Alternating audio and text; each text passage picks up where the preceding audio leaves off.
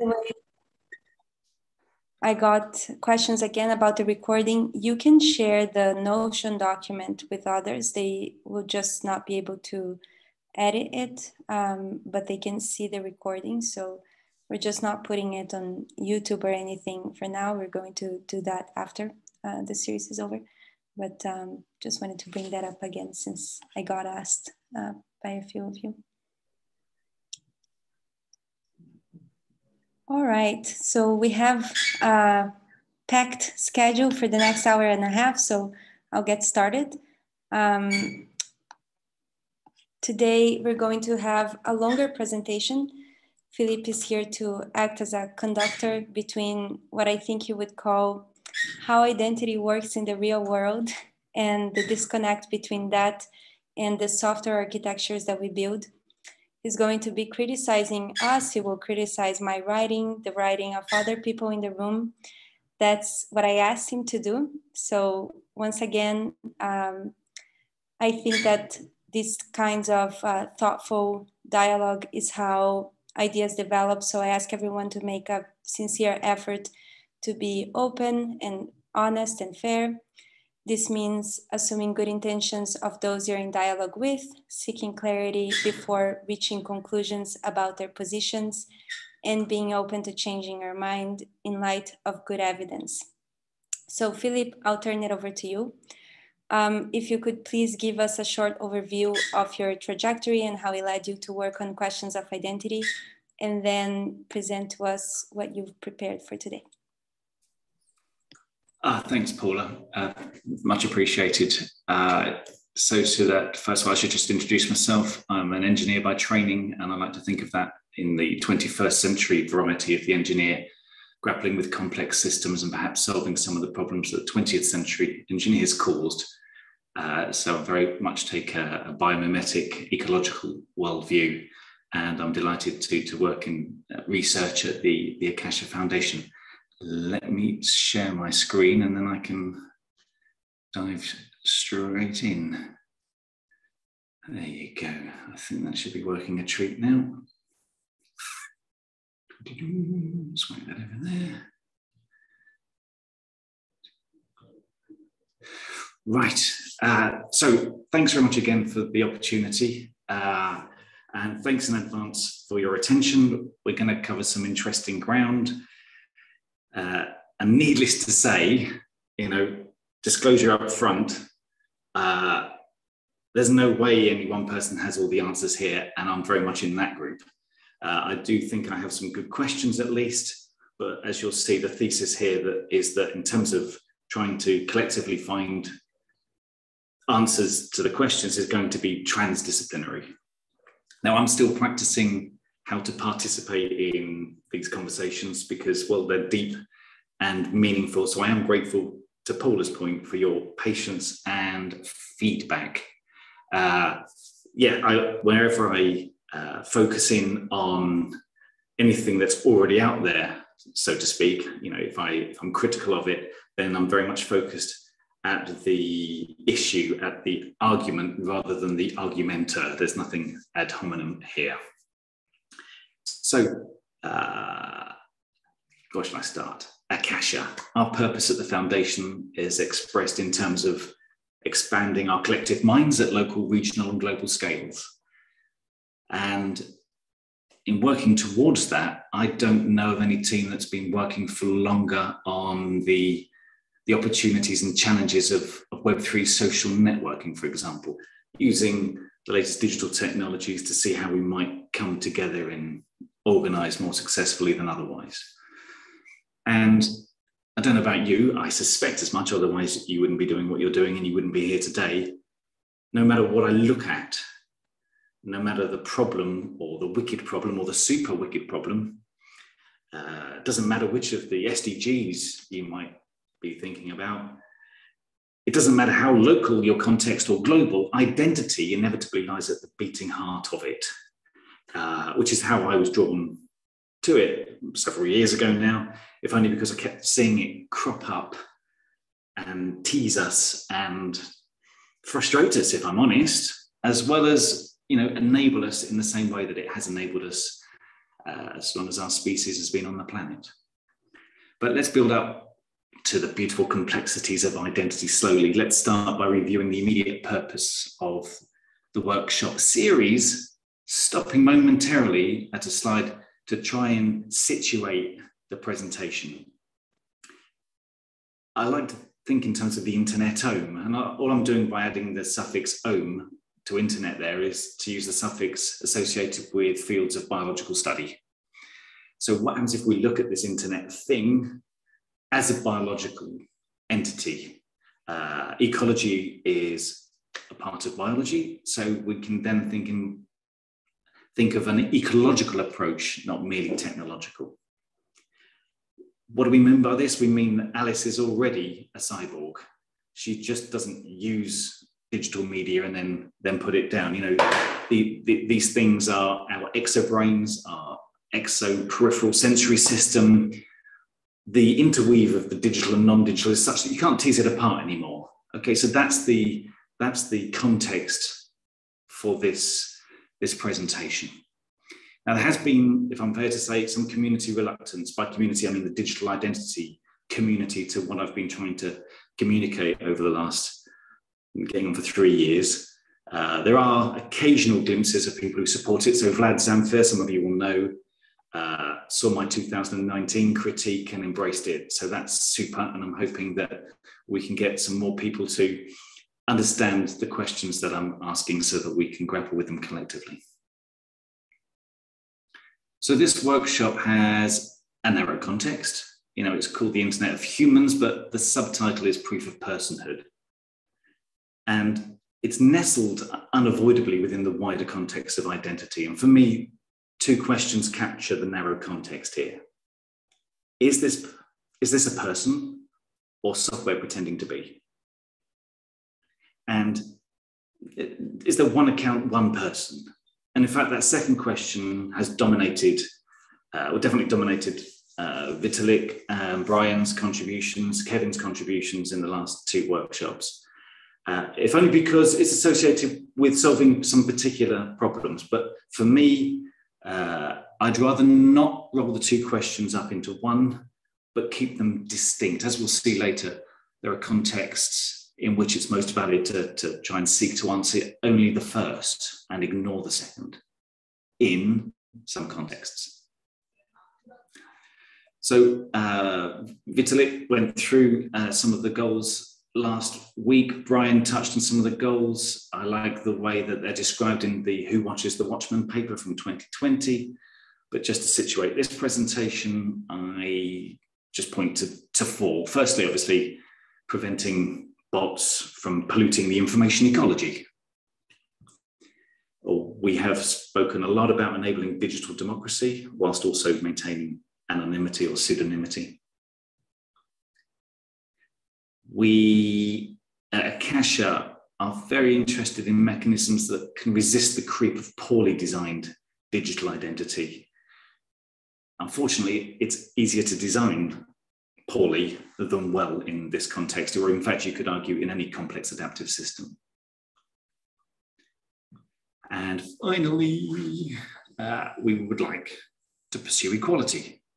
This came up in every presentation so far. Perhaps only Margaret went a little bit further in her description of relational equality. And she's actually touched on aspects of what I would call equity and justice. So let me explain those a little bit more.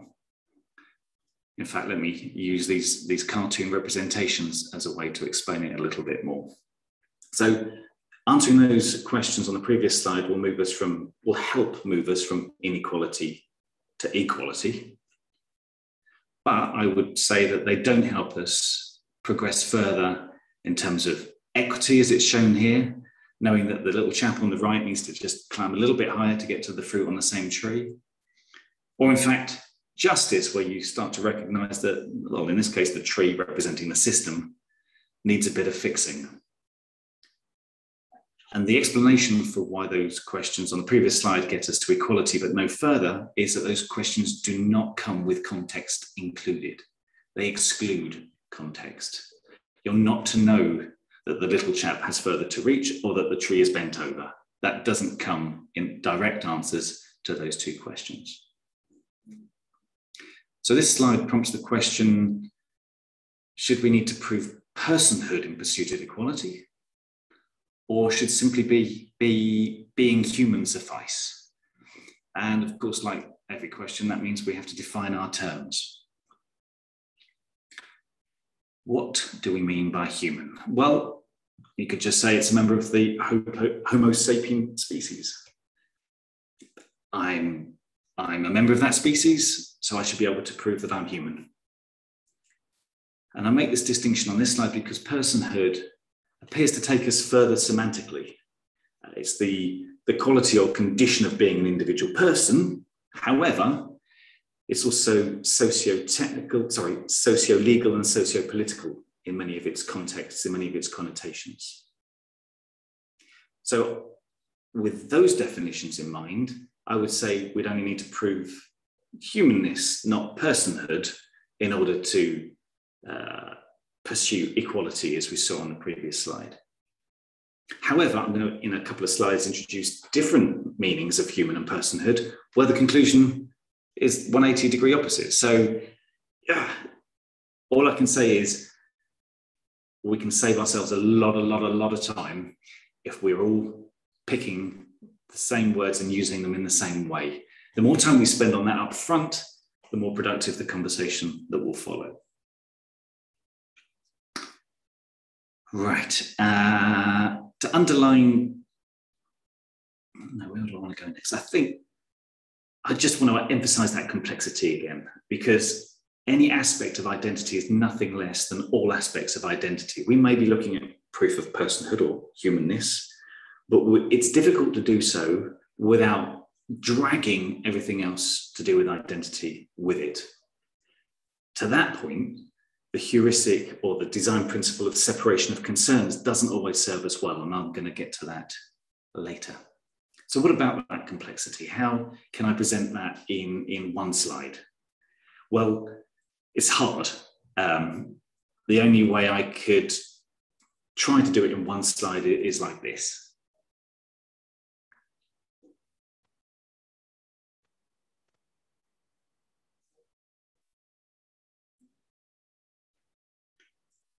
So identity is all of these. And yet every line on this slide seems to offer up a contradiction. There are characteristics of the complexities of identity that warrant maintaining multiple attempts to conceptualize it. There is a reason that we have multiple conceptualizations from different disciplines, because of the seeming contradictions presented on this slide. So I guess the message, when I was talking with Paula and Vinay last week about what we wanted to bring out in this session, one of the things that popped into my mind immediately was to make sure that whilst everybody on this call knows that identity is really complicated, I wanted to make sure that we understand that it's actually really, really, really complex, and perhaps the ultimate complex closest to home, i.e. in our minds. On that note, many here will be familiar with Descartes saying, cogito ergo sum. I think, therefore I am. Similarly, there's habeam corpus ergo sum, which actually means I have a body, therefore I am. And like many philosophers, John Locke grappled with the difference between these two, and he referred to the informational, the cogito ergo sum, as the person, and the physical, the habeam corpus, as the animal.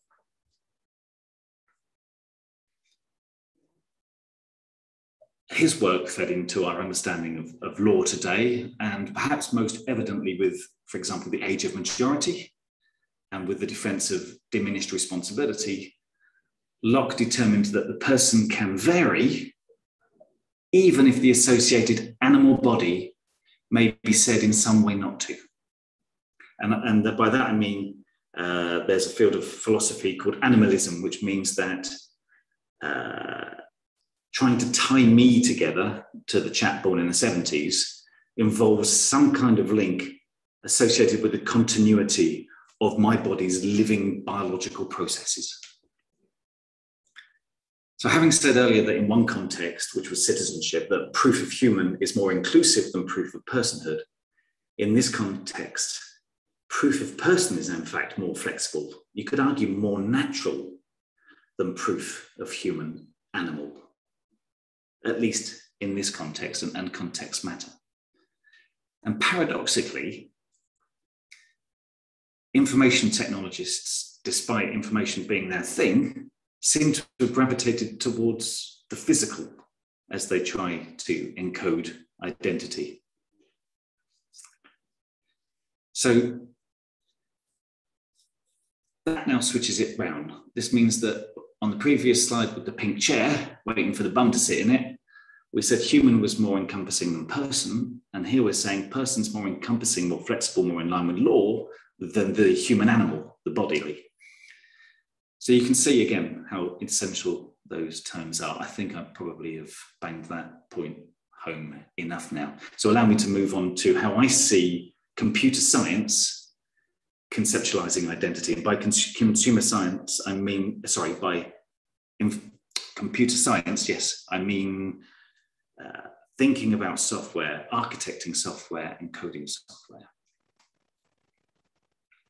So to me, they have two major influences. Firstly, there's the law, and more broadly, the bureaucratization of society.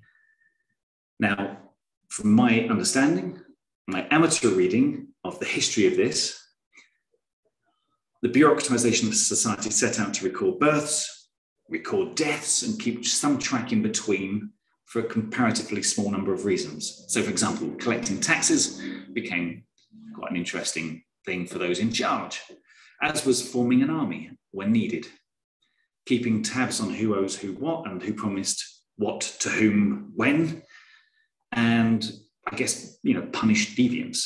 So this is a major influence on the way we, as computer scientists, conceptualize identity.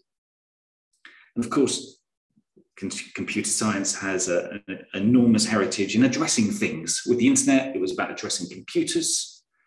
Then along came the World Wide Web, which is 30 today. Happy birthday, World Wide Web, which emerged to address documents. And then there was the Internet of Things, which I guess is in its well into its second decade now, which sought to bring in almost everything else except human identity, of course. Now,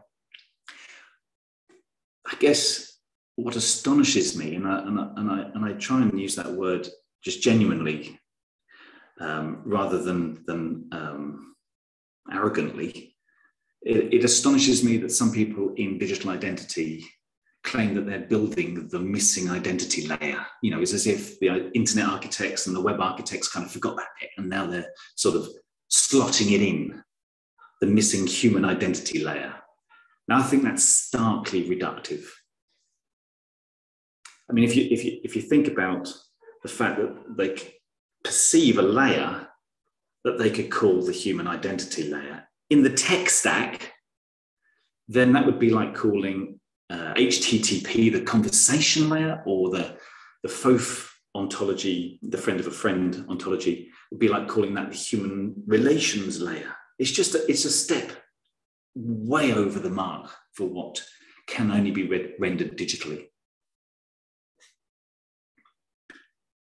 So I think that by themselves, these two influences have tragic consequences. And I guess the key phrase, of course, is by themselves. Because as far as I'm concerned, Bucky Fuller was more in touch with how the world works than most computer scientists I interact with on the topic of digital identity. I'm not a thing, I'm not a noun. I seem to be a verb, an evolutionary process, an integral function of the universe. It's just I seem to be a verb. Just seems to be just a beautiful way to kind of describe the human condition, human community. So let me try and present identity in a way that will be unfamiliar, I think, to many of you. And you'll have to forgive my graphic design skills. I'm not a graphic designer, and boy, is it hard to pull together a slide stack that tries to do this justice, right? I mean, seriously. So I found myself with 3 circles, one for each of these. And I thought they're not separate. I want to show them as one. I put them all inside one circle, and then it looked too uniform. So I spent a few minutes scribbling, right? I mean, that's my best attempt at conveying, a ball of complexity. So whilst I'm trying to say that information, relationships, and identity are inseparable, let's frame each one in terms of the other. So firstly, life uses information to organize itself. Life is information. That's the wonderful thing. It's the medium then for that life to organize. And in terms of common words in this field of digital identity, it's noteworthy that when we talk about attributes, we talk about credentials, they are information. And information is contextual to identities in relationships. And so context is information too. I mean, as far as I'm concerned, John Muir, if you're familiar with him, a renowned naturalist, a father of the national parks in the US, had this lovely phrase that said, when one tugs at a single thing in nature, he finds it attached to the rest of the world. And that's what I'm trying to convey in this particular diagram. Let's move to relationships. Now, ecologically speaking, relationships aren't some kind of triple that says Alice is married to Bob. Rather, it's far richer than that. They're the pathways for organizing. They are responsible for the expansion of organizational identity. We're going through that process now. We are exchanging information. We're seeking common understanding. Through that information exchange, we're building up ideas of the identity of the other people involved and assembling a collective identity, which we hope we can then train on being collectively intelligent and getting somewhere that we couldn't get individually.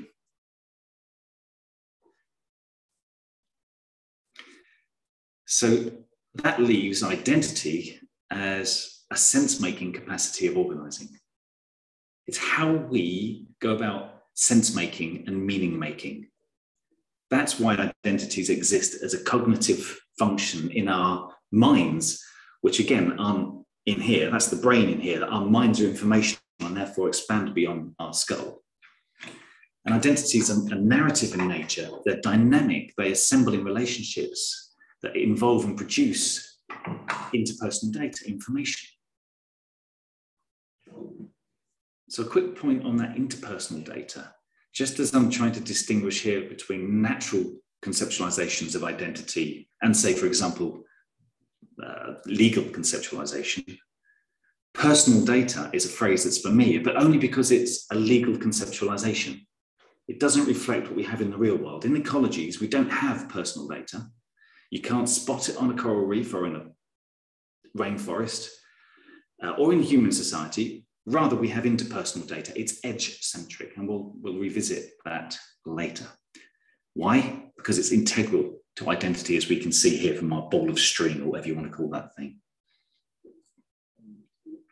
In short, then, Gregory Bateson, the great cyberneticist and anthropologist and polymath, basically said that relationships are immanent in information exchange, and we can extend that here to say that identities are immanent in the relationships, immanent in information exchange.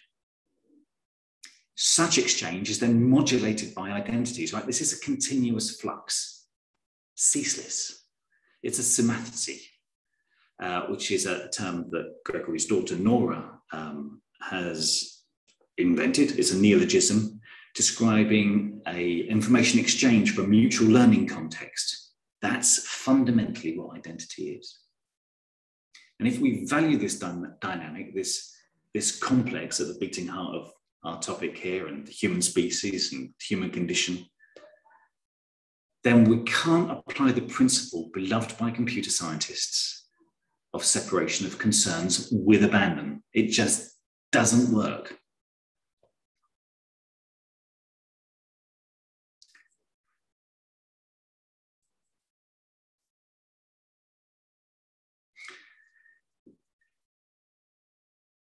we've got to check our principles and we've got to try again. So I guess I'm not identifying deep challenges here just to be obstructive. Again, an accusation that has come my way. Fundamentally, I believe that the best system designs emerge from a deep understanding of the design constraints, if the system is to serve us humans rather than have us humans serve the system. So let me just, I know we're some way through the presentation now, so I just want to capture your attention again by making a stark assertion here that we live in a world where a packet of nuts has to carry the warning that it contains nuts, right? I mean, but if you go into any office of anybody working on digital identity, this should be on the wall, but it isn't. I'm going to read it verbatim because it has to go, this has to be on record. Many millions of people have been excluded, persecuted, and murdered with the assistance of prior identity architectures. And no other facet of information technology smashes into the human condition in quite the same way as digital identity.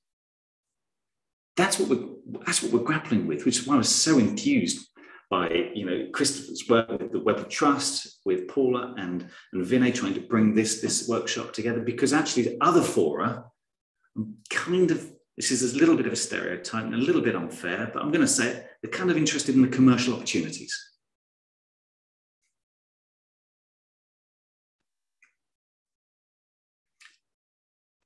The example of the bureaucratic excellence of the Netherlands during World War II is well known, but I will repeat it here for those who don't know it. As a proportion of the population, more Jews met their death who lived in the Netherlands during World War II than in Germany or Austria. Why? Because the Dutch were bloody good at their identity bureaucracy. Today, as we see Aadhaar system in India just running rampant, just a system for which the diligence in its design was so woefully lacking, I can't tell you. But today we're already starting to see, for example, it being wielded against Muslims. To design a system for inclusion is to design a system for exclusion. Etymologically, they have the same root. Technologically, they do too. So there are many conceptualizations of identity, and our research at Akasha has sought to categorize the conceptualization so that the design challenge may be communicated and shaped more effectively. So again, riffing off our friend Buckminster Fuller, the way we want to help people in this design space is to take all of those multiple and varied conceptualizations of identity and categorize them as noun-like or verb-like.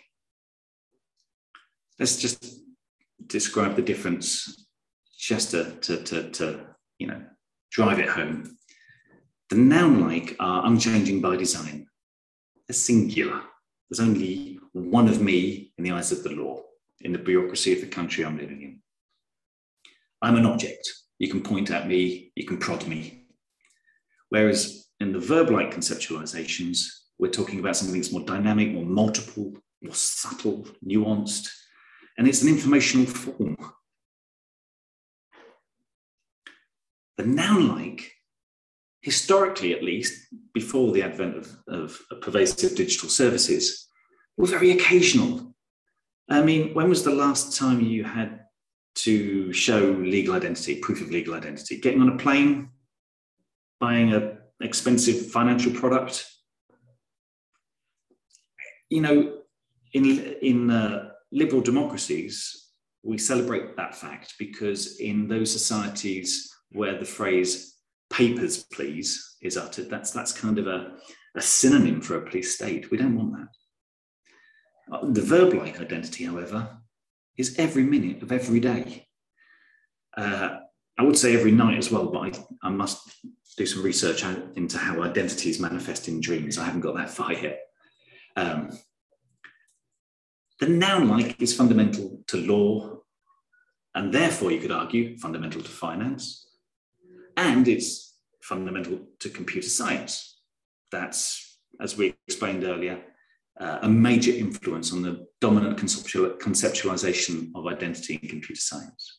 And what's alarming is, despite coding society in the same way lawyers do, despite removing all the frictions associated with that code, unlike law, despite that code being insidious and operating whether you know about it or not, unlike law, that's what computer science is doing right now.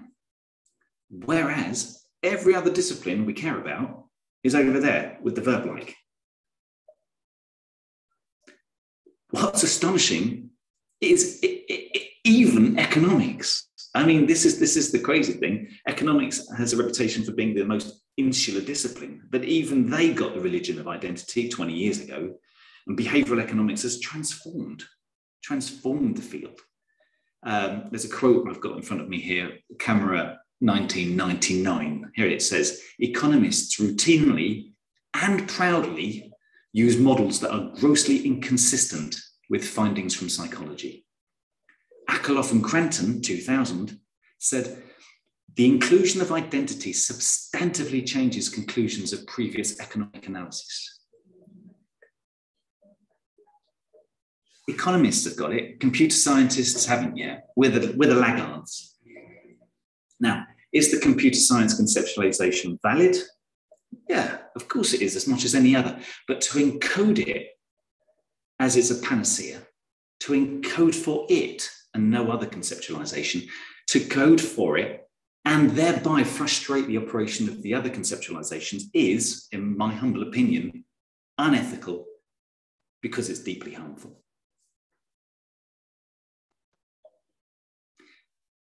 Self-sovereign identity has been presented as perhaps offering a way to be less noun-like. It doesn't. I'm going to touch on this in the coming slides. But the first thing to think about when you grapple with SSI is to ask, is the identifier verb-like or noun-like? To be verb-like, remember, it has to be immanent in the relationships, immanent in information exchange. Whereas noun-like is something you can hang things off, point at. You can hang an attribute off it for something like that. And you have to ask yourself, we'll get to it. We'll get to SSI, but I'm going to dive into the details associated with verifying credentials at the core of SSI first.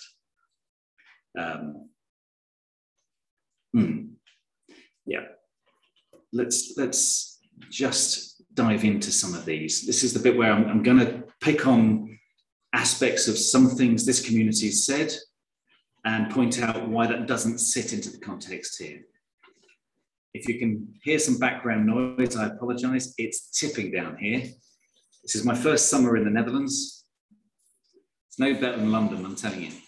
So here we have just two of the principles underpinning self-sovereign identity, originated by Christopher in 2016, still referred to a few months ago on CoinDesk. The problem is that these are okay for noun-like conceptualizations of identity, but verb-like identity doesn't work like that. For blockchain networks to move from strictly providing financial services into enabling social and political applications, decentralized protocols for verifying unique human identities must be devised. This is Who Watches the Watchman. Just make a slight change to that. It's into enabling some forms of social and political applications. Here we have a paper by Imolika, Jackson, and Glenn Moyle. And the issue with that, of course, is that, again, in an identity system for particular social orders and contexts we have in mind, not in an identity system, period. It's very important. Here's a tweet not too long ago, I guess 18 months ago, from Vitalik. And here you can see that we're thinking in terms of animalism. It's about a physical human being that we can poke, we can prod, we can objectify. And again, whilst you've got to congratulate Vitalik for actually offering up a definition of identity when he brings it into a conversation, which so few people do, if I was just going to change one thing, if I was going to be really fussy, I'd have to say again, I'm going to define identity here for the applications I have in mind. We have to set out the context in order to not ignore the other contexts. Here's a paper from the RAD Exchange community. Matt, I know, is on the call. In the context I'm presenting here, I'd have to say that to put so much import on on-chain identity, it feels wrong. It's not biomimetic. There's nothing in nature that I can think of, that I've come across, that I could find that says that has any other ecology working like that. And when it comes to Sybil-free blockchain environments, hallelujah, I get that that could contribute to some of the reasons we're gathered here in this workshop series. But if you're going to do it on a Sybil-free blockchain environment, you've got to isolate that baby, because if it intermingles with other human systems in other contexts, you're going to get very poor outcomes. I guess I mentioned up front that my inspiration is biomimetic and learning from nature. And I'm reminded in this particular paper of a phrase that's attributed to Aristotle: if one way be better than another, that you may be sure is nature's way. Which I think is the perfect segue to a recent slide from Vitalik, which is yeah. So let's just dive in here. Building the attestation ecosystem. We should have more of it. And my question is, why? Why should we have more of it, Vitalik? Is that for trust or for bypassing it? And if you want to bypass the trust, which of the dimensions of trust are you looking at? I see that going from GDocs to PowerPoint reversed my arrow. That one should be pointing up, but hey, who's watching that closely? You know, institutional trustworthiness, the paper, I get the three-dimensional approach from, references Professor Levy's work, and she spoke to institutional trustworthiness here. If you want an institution to bind, if you want that relational equality, if you want the trustworthiness, the legitimacy in these institutions, you can't bypass a major mechanism by which human relations and therefore identity are assembled. It gets a bit worse in as much as it says everything should be provable on chain. Brackets, except voting, because that's one thing that Vitalik has really grappled beautifully with. I think if he grappled more with some other aspects of ecology, he would not show this slide. You want my religion provable on chain? You want my DNA provable on chain?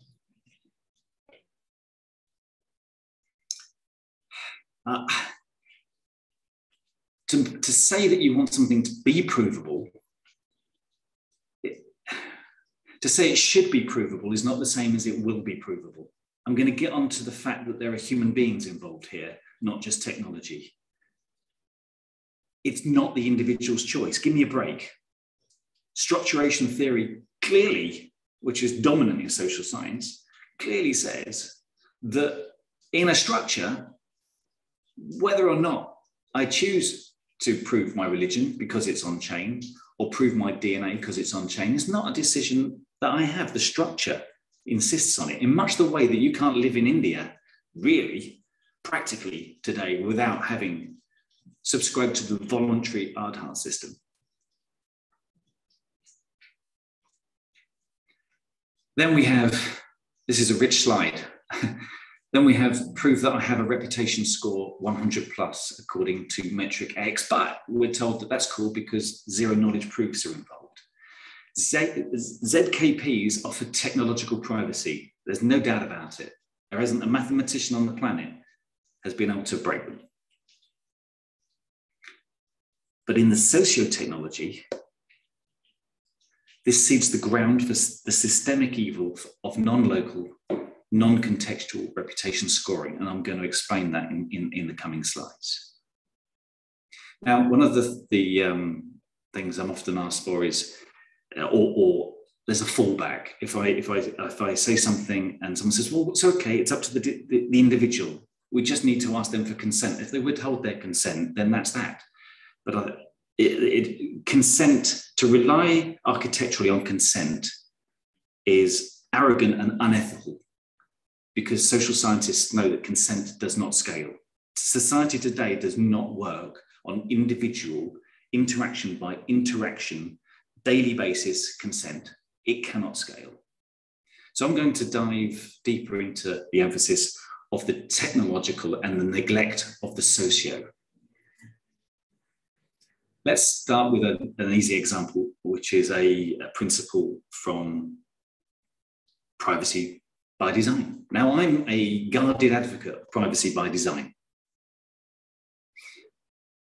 with the emphasis on guarded. And I'm going to try and explain in one slide why, and then you can see the implications for the thesis here. So data minimization says that we will minimize the PII, the personally identifiable information, that we're going to collect. Okay, I like that. That sounds good. Surveillance, capitalism is all about trying to collect as much of it as possible. So if we do the opposite and try and minimize it, jobs are good. However, when you do that, the exchange of contextual information, in other words, characterizing the situation, is constrained.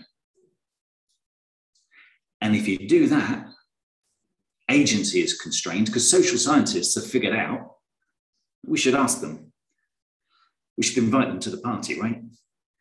They've figured out that agency is partly contextual. So if you've removed the context, if you've minimized the context, you've minimized the agency. This is not the effect we're looking for, is it? Let's take us to a real world example here. Here's a mock-up of a UI. I'm applying for a job. I'm asked, could I, verify my graduate qualifications?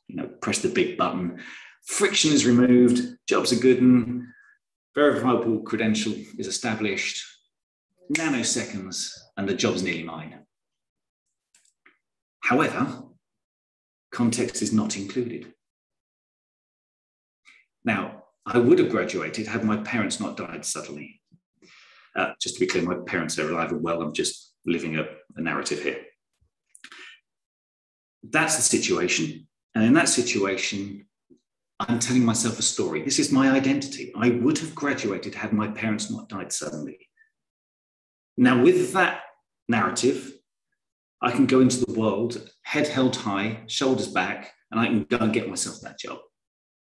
However, in this situation, I cannot verify that I graduated because I did not graduate. And so my self-narrative, my identity is changed, not in the way that the inventors of the system ever imagined, of course. My self-narrative, having seen this UI, and the one this afternoon, and then the one tomorrow morning, and then the one the afternoon after that, because I'm still applying for jobs, can't get beyond this stage. So my self-narrative, the system is telling me to update my self-narrative. I failed to graduate. I am a failure. So what's happening here and how might we explain it? Well, I'm going to look at triangles, because triangles are to be found everywhere there's a need for structural rigidity. That's the Eiffel Tower. Corrugated cardboard. The Manhattan Bridge, bicycle frames, you name it, where you need structural rigidity, engineers call on triangles. And what's interesting is the concept of trust triangles is integral to the set of protocols that constitute self-sovereign identity. That trust triangle predates digitalization, as we'll see in a few slides, but we're digitalizing it. We're taking questions of space out, geography, mass. We're just taking all the frictions right out. Here we have Bob on one vertex of the triangle, and he's the holder of a cryptographic proof. He got the proof, in this example, legal identity from an issuer, the government. Now he can offer that proof to another party, the verifier, In this example, we have a bank, and the bank therefore can verify Bob's ID as they're required to by law through the Know Your Customer KYC process. Any party can take any of these roles at any time: issuer, holder, verifier. So, for example, in the SSI book, the next example is Bob wants to prove to a car dealer that he can afford to buy a car. Bang, the bank can say, here's a verifiable proof you've got the money in your account. Bob can tell the car dealer, I'm good for this. Excellent, verifiable credential in action. Noticed how we have done two bureaucratic things there really easily. Nothing about super wicked problems, collective intelligence, the global crisis we have with climate. This is cool. We can prove we're old enough to buy a beer, and we can open a bank account really easily. So Bob can also work with the car dealer. In a nanosecond, the licensing agency has switched the ownership of the car from the car dealer to Bob. Now, Bob, actually, he's got himself some wheels. He's looking for some romance in his life, right? So now, in my day, it was a question of boy meets girl, girl meets boy, and you kind of figure it out, right? But hey, now you've got to go to a dating agency. The dating site has got to check out who you are. Can you show legal identity, please? And then Alice can be assured who Bob is before she meets Bob. Okay. Now, this is a load of triangles on one page. It gets tricky, at least for my graphic design skills, to start showing how these go on infinitely and how they occupy every quotidian action that you might be involved in, particularly as the position on the vertex that Bob holds at any point keeps changing. But you can just imagine that this is just triangles after triangles after triangles. Structural rigidity, in this instance, is independent of privacy preservation. My thesis here isn't on information leakage in the digital domain. Let's just take another couple of slides on this. Here we have that situation we did with the mock-up of the UI. Bob's graduated from college. Employer wants to know that he's graduated. Trust triangle established. Nanosecond later, verifiable credentials, job offer on its way. Now, the situation we got through earlier where for some reason Bob just couldn't sit his finals in that finals week means that he's not there, he's there. Yeah. In other words, Bob's context does not fit the systematized triangular potential. He's, if you like, off vertex. How dare he? I can't believe he's gone off vertex. We've got nothing for him there. We haven't got a verifiable credential that Bob would have graduated, except for the fact both his parents died in finals week. That doesn't exist. So he's gone off vertex. Now, you could say, in fact, Drummond Reed did say this to me, and it's a very good point. Should the 999, should the 9,999 not benefit from this verifiable credential just because it didn't work for Bob? It's a good question, and one I said he should ask his ethics committee about. Because what's interesting is this is not a rarity. Well, it is, but only in the same way that rare diseases are. And do you know what? Rare diseases are surprisingly common. We will all find ourselves off vertex. Here's Bob. He's meeting Alice in the old-fashioned way. They haven't done KYC on each other. Perhaps they just met at a bus stop, something romantic and non-digital, right? And Bob, look, I've done this font as a slightly different color, right? Just to indicate that he's on his best behavior here. He's trying to project his best self. As is his self-sovereign right, it has to be said. Now, at some point, there's another entity that comes into the mix, and they're both involved in an exchange of credentials. That's fine. Maybe it's Alice's employer, and there's a job that she thinks Bob can apply for, and therefore there's another entity that comes in with another triangle. Maybe that's the government ID. But hang on a minute. Now Bob's been triangulated. His legal ID has come back into the ecology. this needs further explanation, because I can hear in my, in my ear, SSI technologists saying, but it doesn't work like that. It doesn't leak the information. It's privacy preserving. Bob can be pink in his relationship with Alice and white in his relationship with the other parties in this triangle here. However, that's not the case. The yellow sides to the triangle are technological. The gap is sociological. The whole thing is the system in which we're actually interested in, the one that actually matters. It's socio-technological.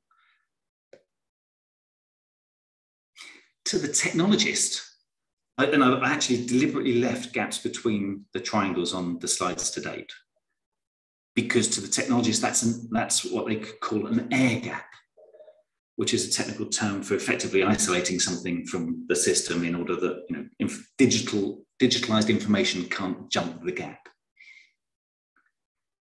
However, let's just look at a bunch of people pre-digital and see how they build webs of trust.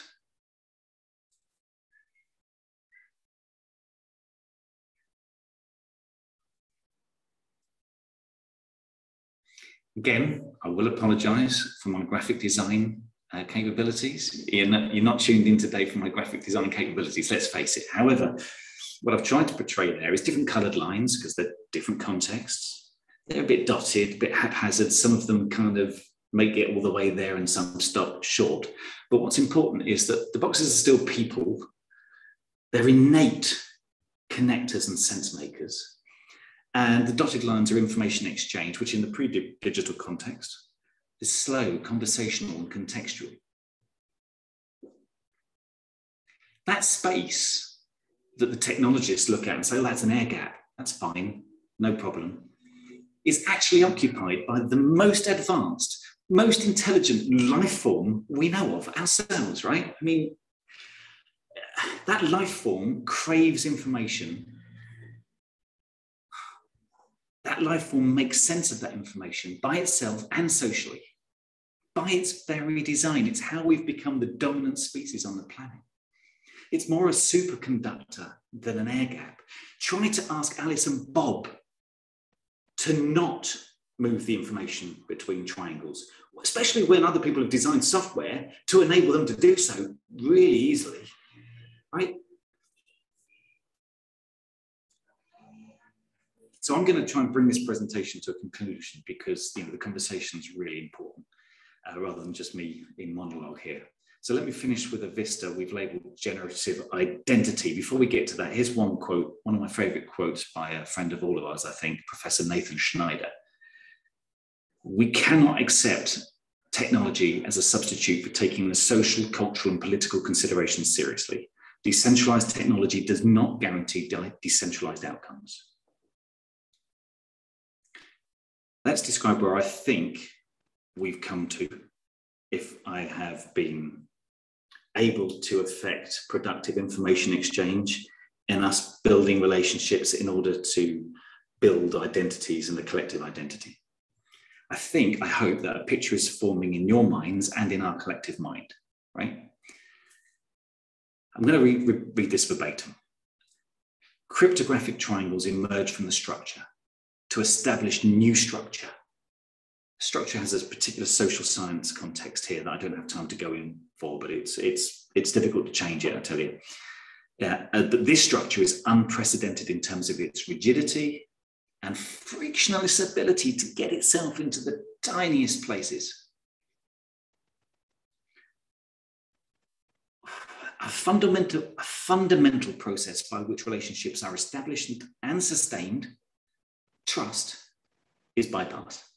We don't need it anymore. And by the way, when we say that that process is bypassed, identity is involved because relationships are involved, right? So we're undermining the ability for us to establish narrative identities in order to better make sense of the world. Ultimately, our agency is eroded, especially as and when we all find ourselves off vertex. So I can't come to any conclusion other than to say that our research at the Akasha Foundation just calls for a transdisciplinary research and development. It's imperative. No discipline can try and do this by themselves, especially the largely monodisciplinary community that calls itself the digital identity community at the moment. Now, at Akasha, we're really, really, really infused by the opportunities, which means we spend a lot of time trying to articulate the challenges here. That's why we've gone to this lens. We're thinkers and we're doers, and we know that that thinking and the doing is most productive with a wide diversity of participants. In that spirit, I'll finish by describing an aspiration for the digitalization of human identity that we call generative identity. And I'll draw a comparison between what we hope generative identity vision will help us work towards versus where we think self-sovereign identity takes us when it's applied in the real world at scale.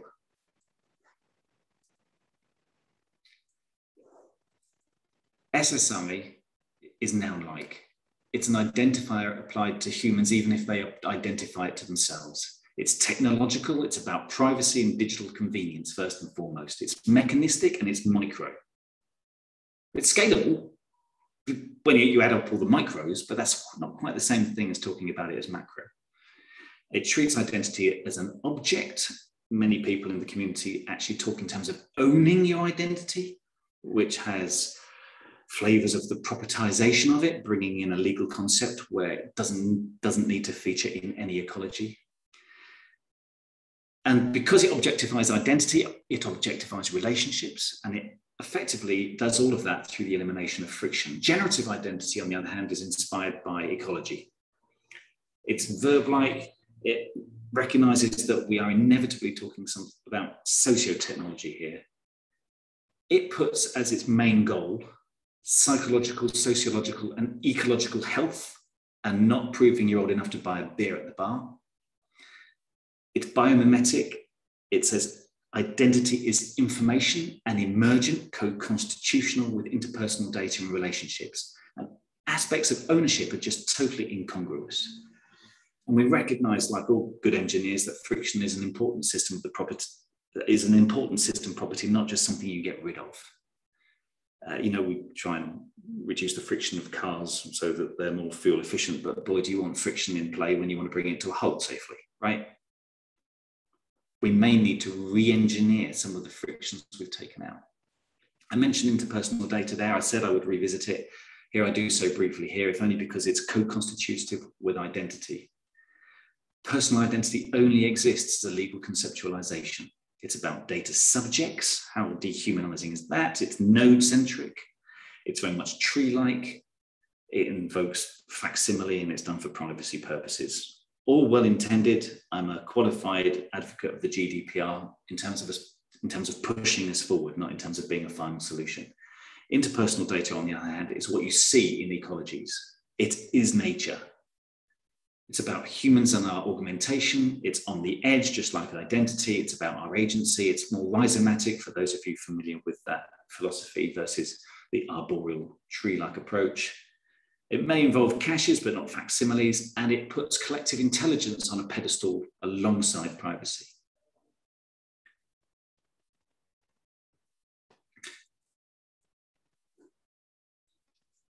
I've put 5 principles out for generative identity. I'm not going to linger on this slide much at all, but just to put them up here for something that we can revisit as and when we want to going forward.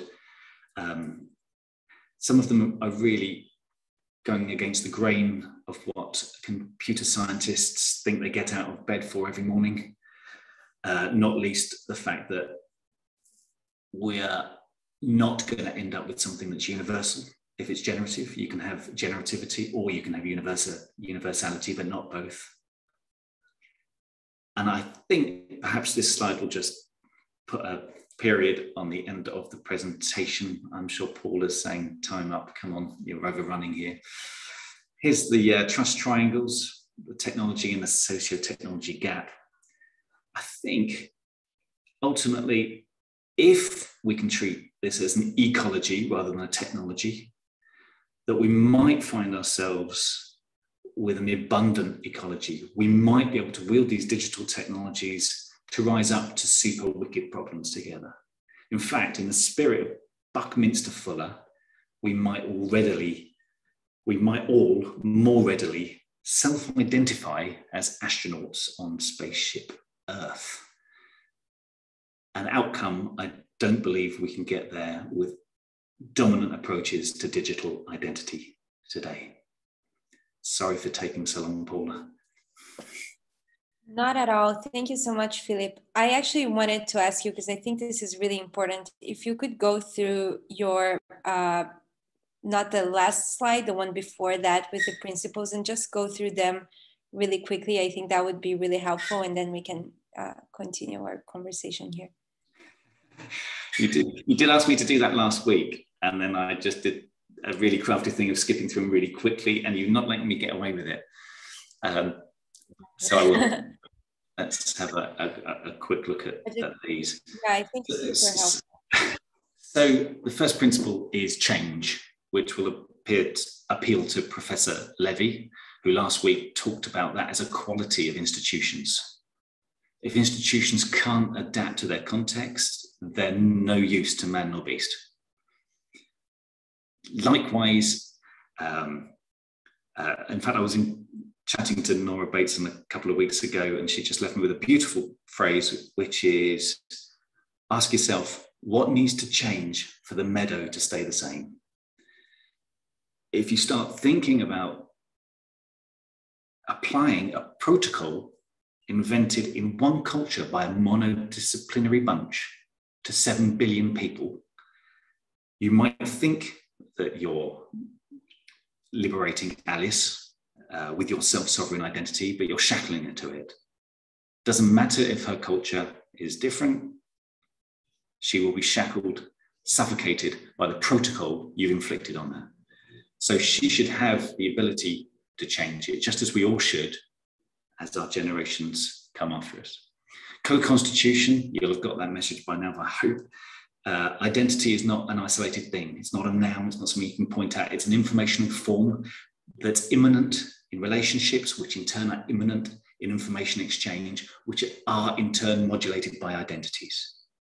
It's a principle that's unavoidable if we want to build a healthy ecology. In an ecology, whether it's a wetland, whether it's a coral reef, the forest, you'll find information flowing every which way, not just in the way that the cryptographic device allows. So omnidirectionality is a principle. Friction, I can't help but think, although I'm desperate to meet other disciplines and build this conversation out so we can explore other ways to do this. But at the moment, the only way I can think of it is if removing all the friction is part of the problem that leads to dystopian outcomes, then somehow we have to engineer it back in. I can't put it any other way than that. And I think I just did touch on number 5 briefly as I concluded the stack, which is you won't find one bioregion identical to another bioregion. You won't find a bioregion you can draw an exact boundary around. There's no bioregion that's self-sovereign. There's no individual that's self-sovereign. There's no community that's self-sovereign. The informational flux can lend itself in some designs, depending on your context and your agenda, to having a border drawn at some point. But that doesn't change the ecology. That just helps you communicate what you're thinking and pursue the goals that you would like to see manifest in the world. We can't have universality. We can't have that boundary drawing done by an elite few applied to 7 billion people plus. So non-universality is a key principle. Does that work, Paula? Excellent. Thank you so much, Philip.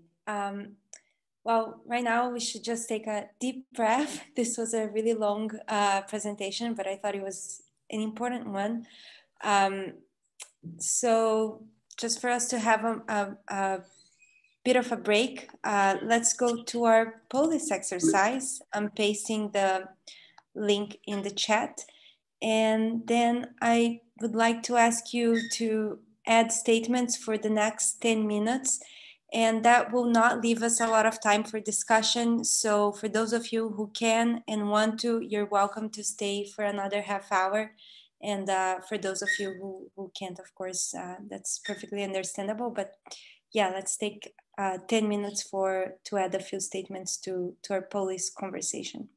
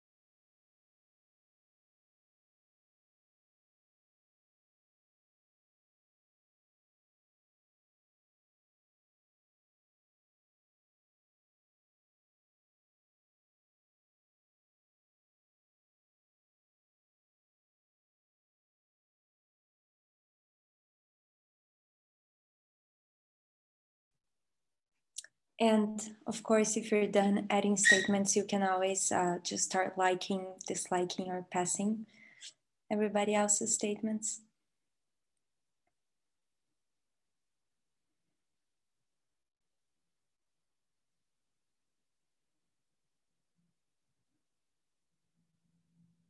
I'll give you 2 more minutes so that we can have a short discussion afterwards.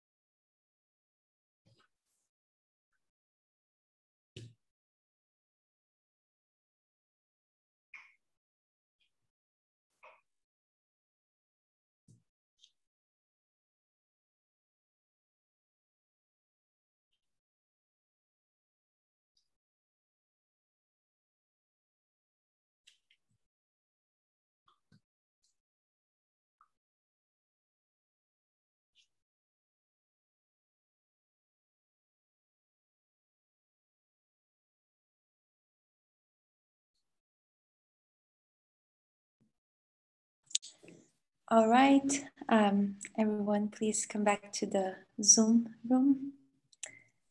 And now I would love to hear if any of you have any immediate reactions, responses to this presentation that you would like to offer the group. Well, I just, if you allow, wanted to thank Philip a lot. I really think this is super important issue.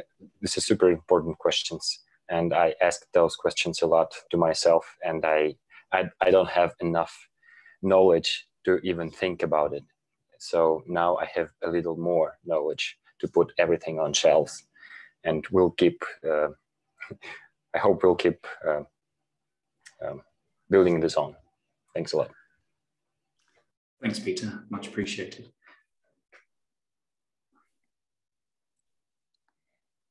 Anyone else?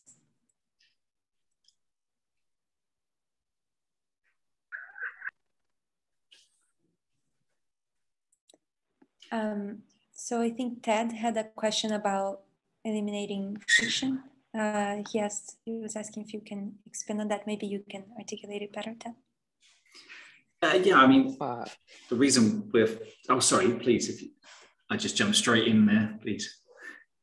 No, you're completely good. I was just hoping to find an example of a way that eliminating friction might cause harm in identity systems. Obviously, we love digitalization. We're obsessed with digitalization because it works without the frictions of mass or space or even time. I mean, it doesn't eliminate time, but it compresses time incredibly. And so when you remove the frictions, you can allow information to move a lot faster. So we have evolved as a species, the most adept species that we know of, for moving information around, absorbing it, communicating it, trying to make sense of it individually, trying to make sense of it collectively. We have evolved in a situation where information comes at us so fast. And that fast is incredibly, incredibly slow compared to the fast of a completely digitalized identity system that involves the transmission of, for example, verifiable credentials. So when you remove the friction, suddenly the thing that I called the superconductor is overwhelmed and can do nothing but pass it on. The sense-making capacity is reduced because of information overload. And so actually you just become a conductor rather than a sense maker, and the system decides rather than you individually. Now, this is going into domains of psychology and social science that I'm not qualified to speak about. I think in describing this talk, Paula put in the email that I described myself as a conductor, not as in a conductor, but as in conducting, like a heat conductor, electrical conductor, bringing in stuff I've read in those other disciplines that were on the verb-like slide, and trying to channel those into this conversation as a representative in proxy for them not being here in the room. So to me, the wonders and the dystopian outcomes of rendering a system friction-free are plain to see. Am I very good at explaining that yet? No, because I'm still learning. I'm still learning how to explain it. I have another way to add to that, Philip. Thank you. Yeah, I think we go back even before Fuller, and Fuller often used these terms in cybernetics. To control any system, you need not just amplifiers, you also need attenuators, whether or not that's a mechanical system, a electrical system, or anything that is systemic in fashion.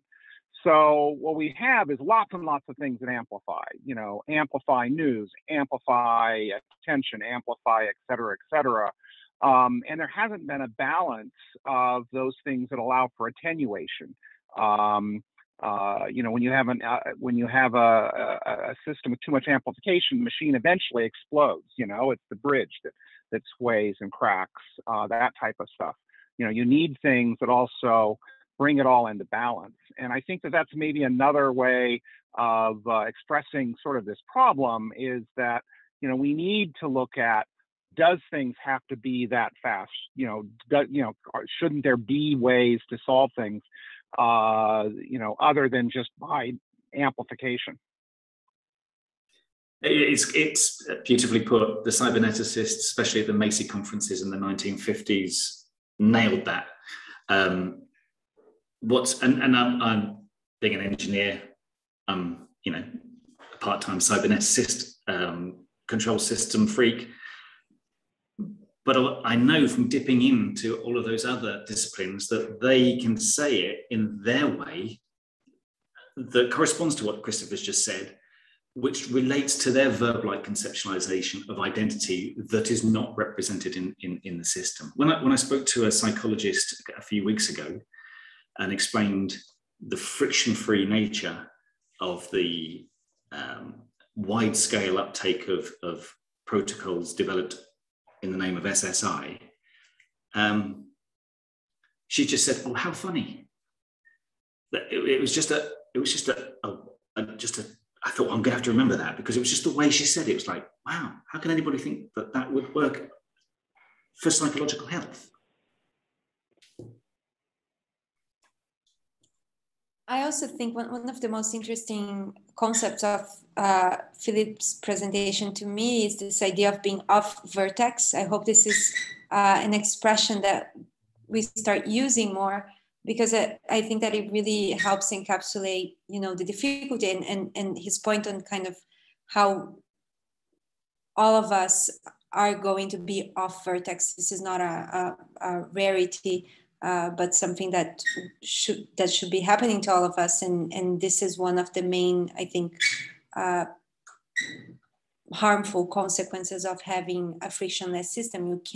You lose all of the context that is helpful when people are off vertex. I'd say that is it. Peter, please. You're muted. Thanks.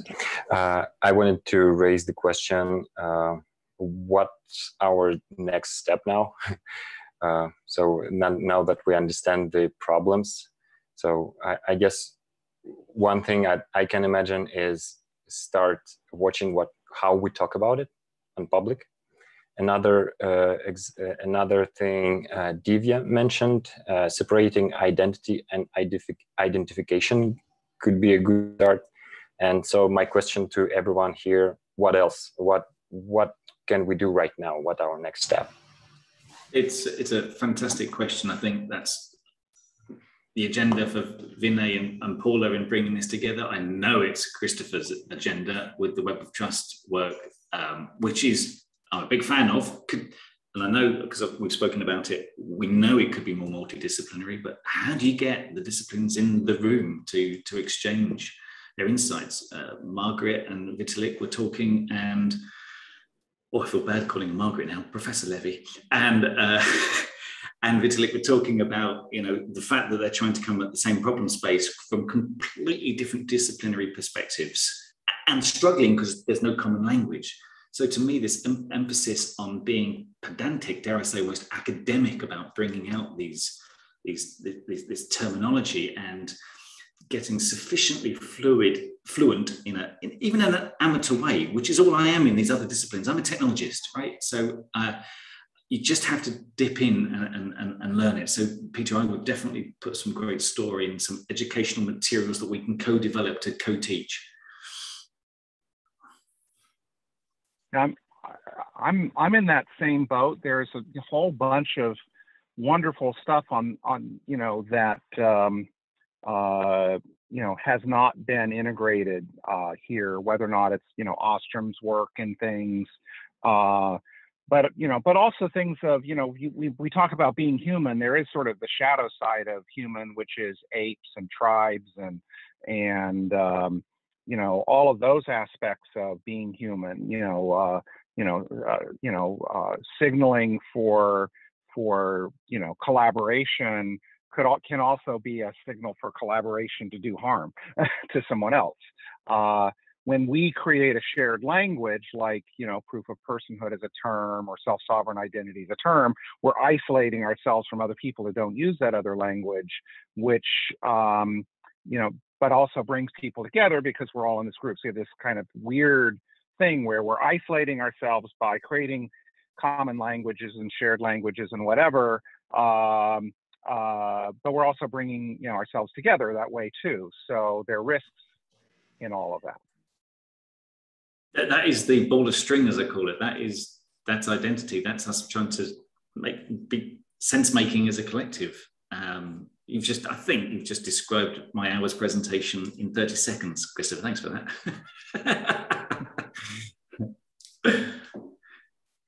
I want to nudge some of the practitioners in the room. So Ugo, Federico, Adam, like, do you have any reactions to this presentation or thoughts to offer to us?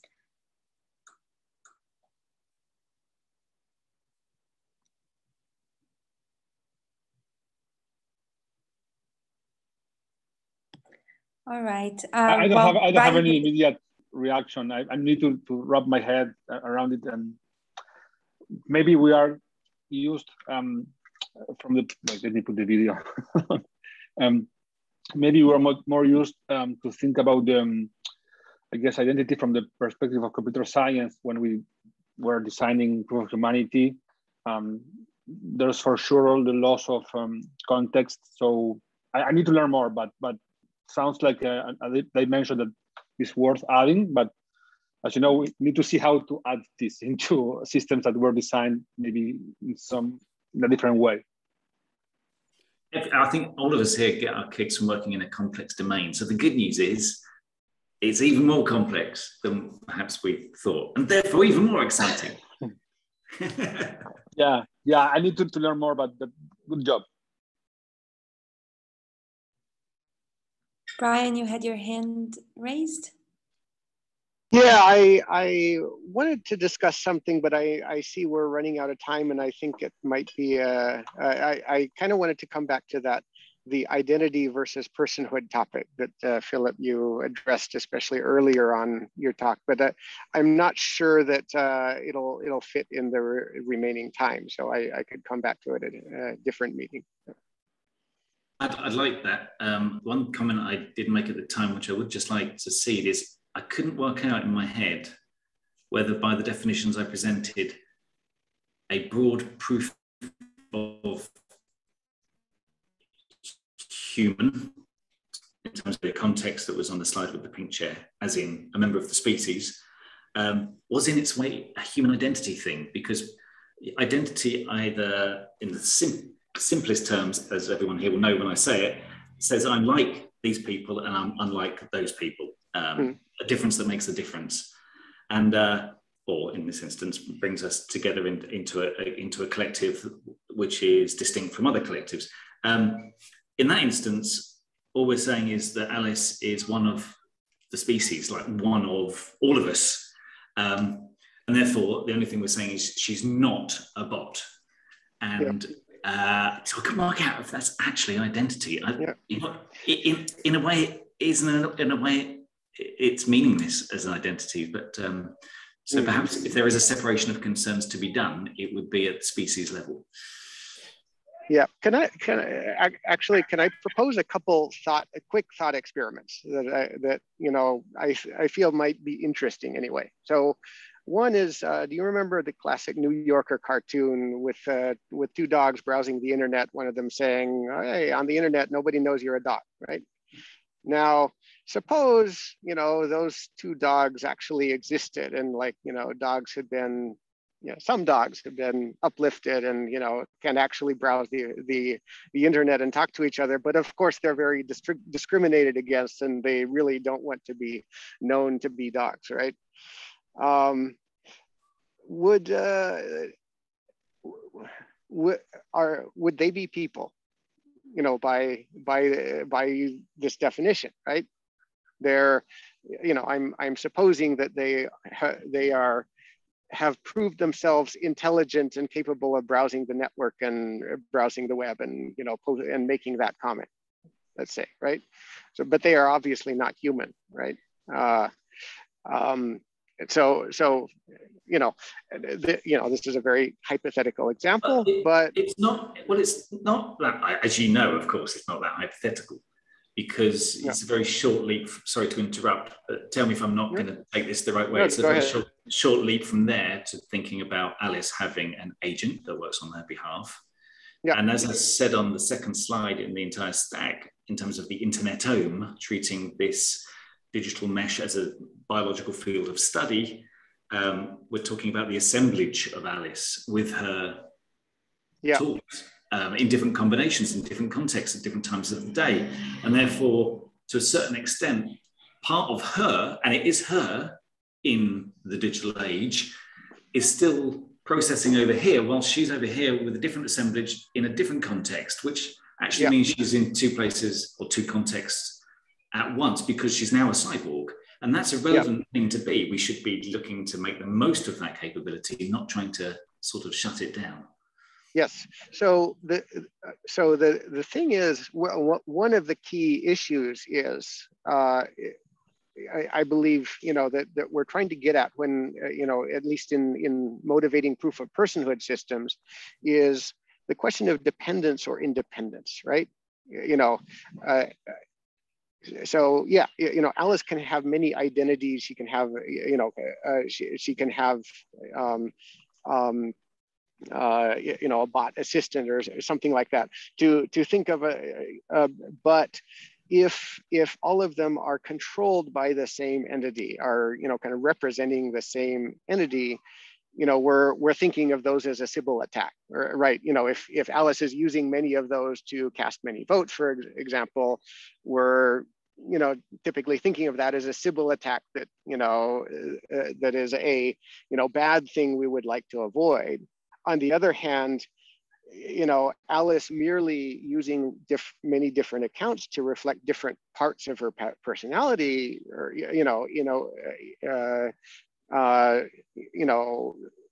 is a total, is a very different thing, that especially as privacy people would like to support, right? But making that example more extreme, as a second thought experiment, imagine a Borg collective, right? 10,000 people in a big cubicle spaceship, but all slave to one consciousness. Should a Borg collective get one vote or 10,000 in a proof of personhood system? Given Akasha's purpose being expressed in terms of helping collective intelligence to emerge in both its forms, in other words, we each individually exhibit an intelligence we wouldn't otherwise unless we were part of a collective, and the collective itself exhibiting an intelligence you can't attribute to any of the members, we're very interested in the long term. This hasn't got really practical ramifications in 2021, it has to be said, but in the long term, we are very keen to understand how that collective intelligence might emerge. And it's not that it could, in some governance systems,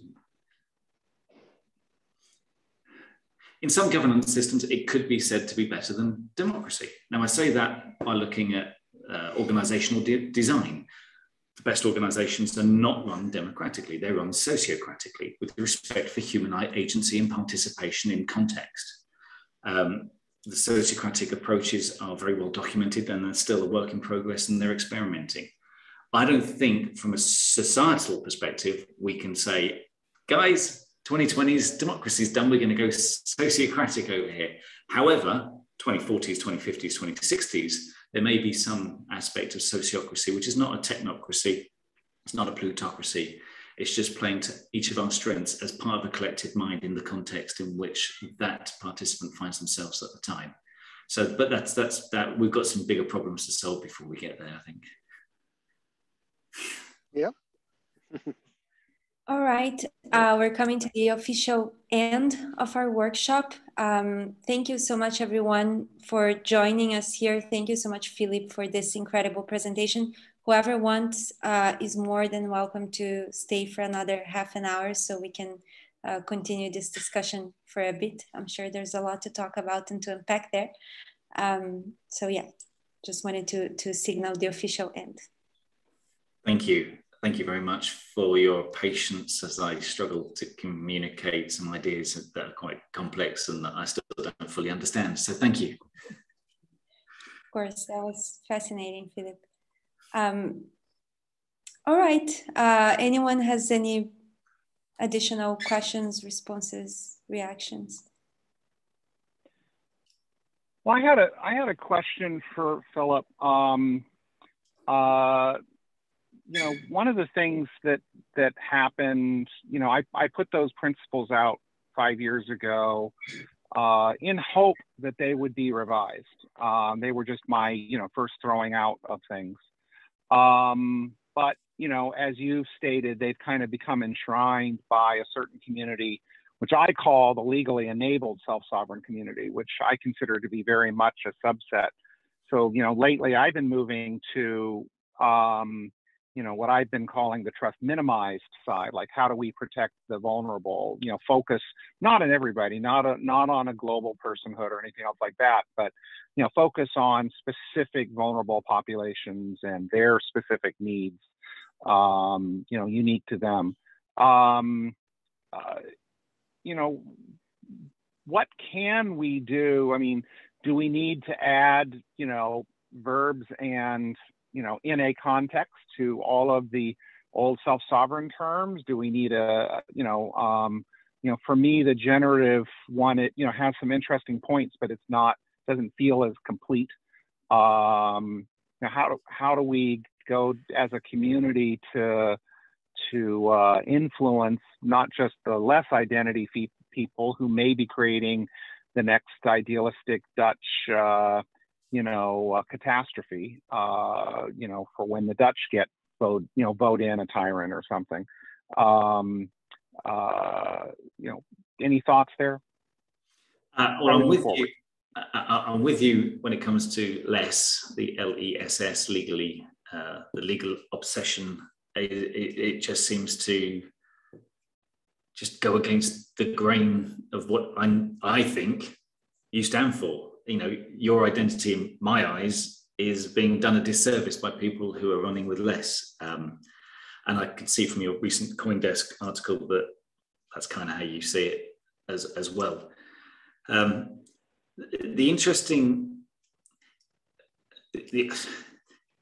I wonder whether our obsession with membership, whether that's explicit membership, I'm not, by the way, but just an example, I am a Bitcoin maximalist, you know, therefore I'm a member of this. And to your point, Christopher, being a member of a vulnerable group. We don't think of membership of a vulnerable group in the same way as we think of membership of Liverpool FC. Perhaps, if only because it seems, and I'm riffing as I'm going here, that one is a personal choice, a consequence of agency, and the other one is a consequence of circumstances.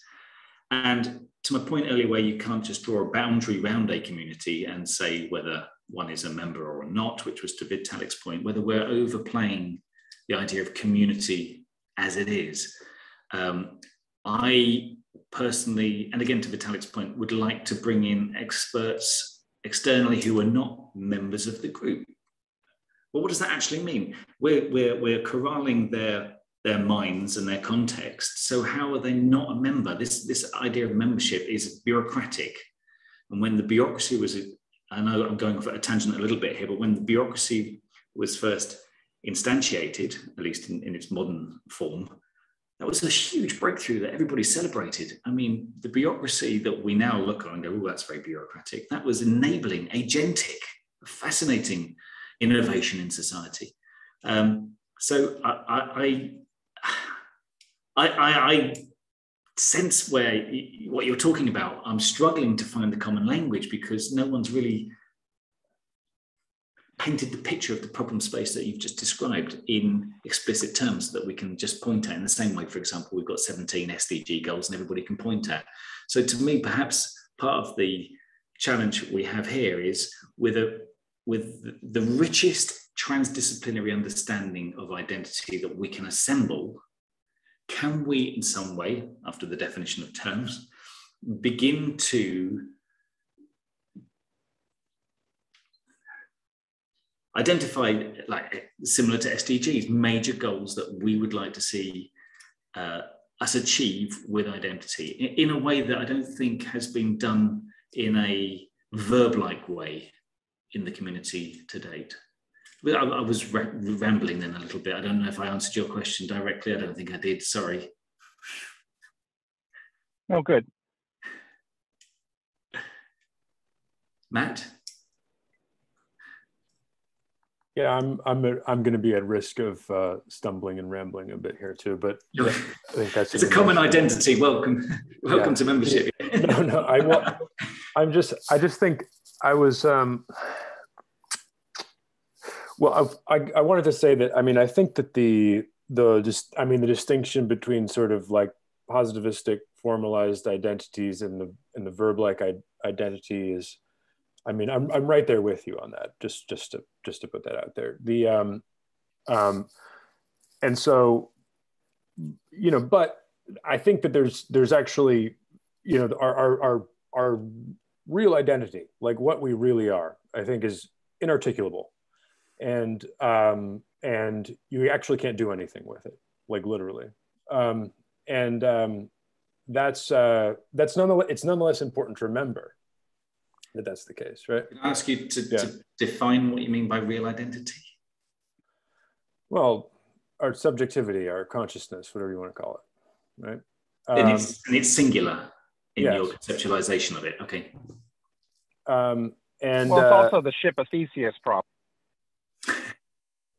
Yeah, well, ship of Theseus is an angle on it, I guess. But well, what I'm trying to say here is that in some of these systems which are trying to do a positivistic thing, which is inherently inconsistent with the recognition of that other thing, of that, you know, I am a verb thing. I agree with what you say that it's important to be. It's central. It's really important and a really good idea to be always extremely clear about what the sort of purpose of the positivistic system we're building is. So like, what is the context for which we're building a system, right?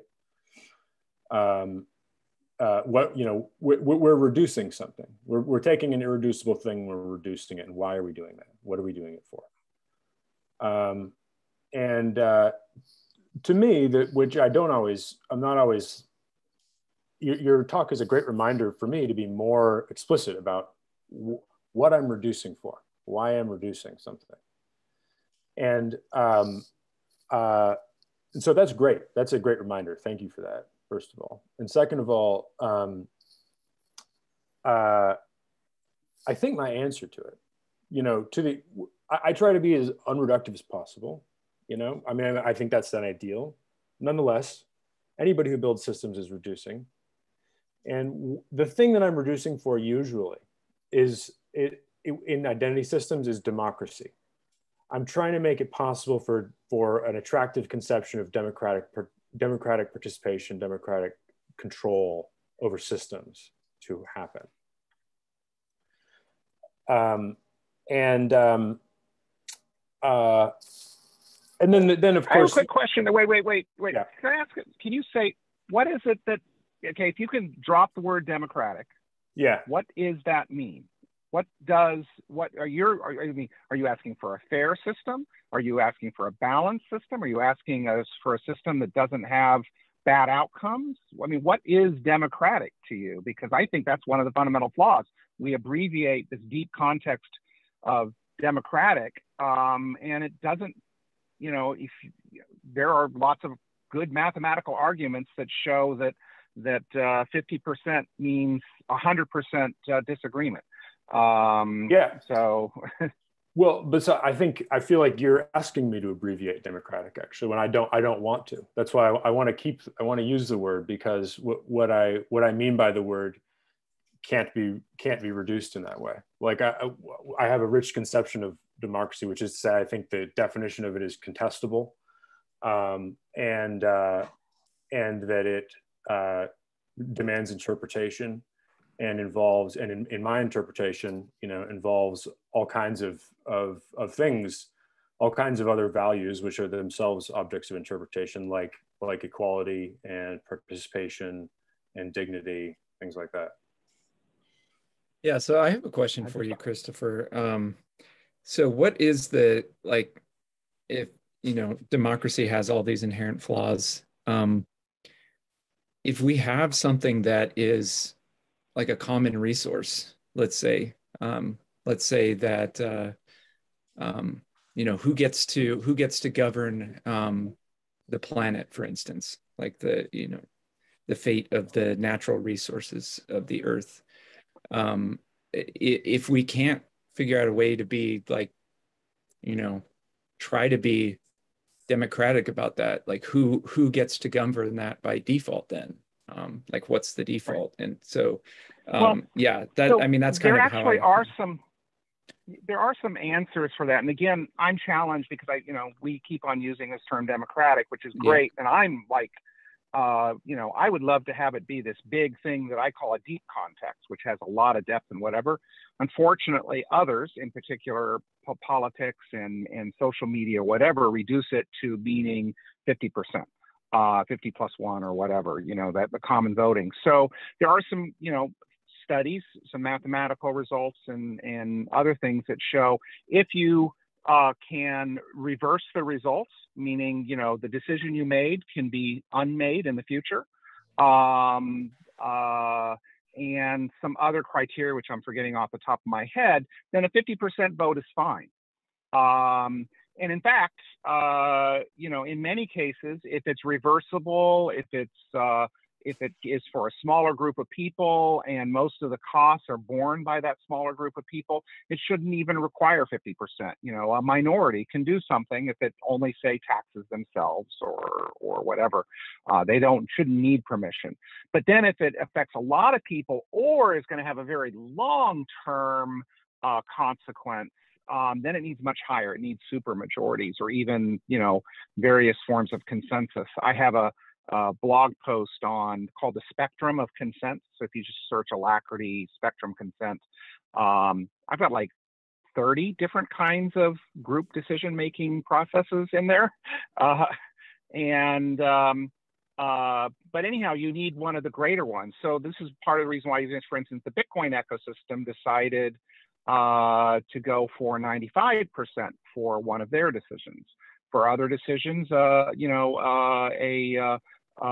moving just from a plurality to a true majority, meaning of actual everybody involved, not the majority of people voting, is sufficient. So there's, a huge range there, and we don't have a good cultural understanding that, all of these are potentially valuable in different contexts, which is back to my thing. We keep on losing our context.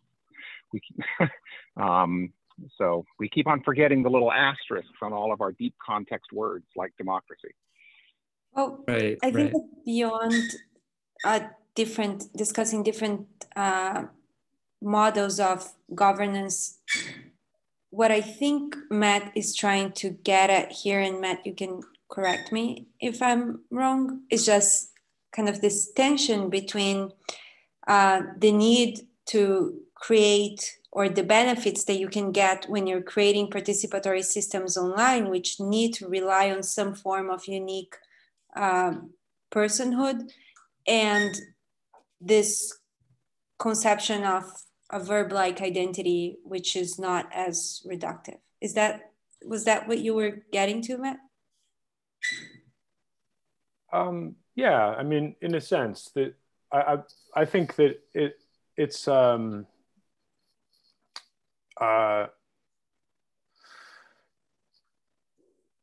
well, I mean, what I'm getting at is that, again, there's every time I say the word democracy, I have an asterisk by it. I mean a deep conception of it, right? I don't mean like a cartoon, 51% democracy or something.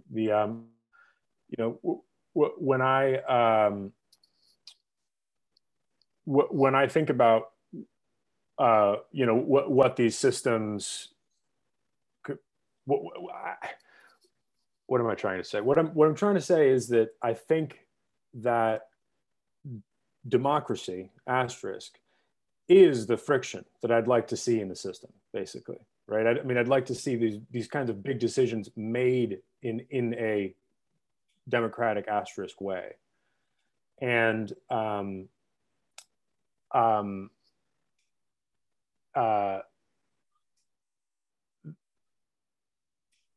it seems to me that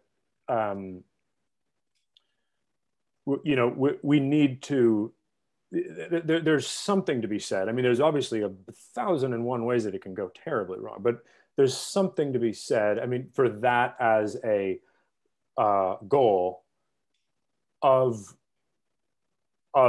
identity systems. That's basically all.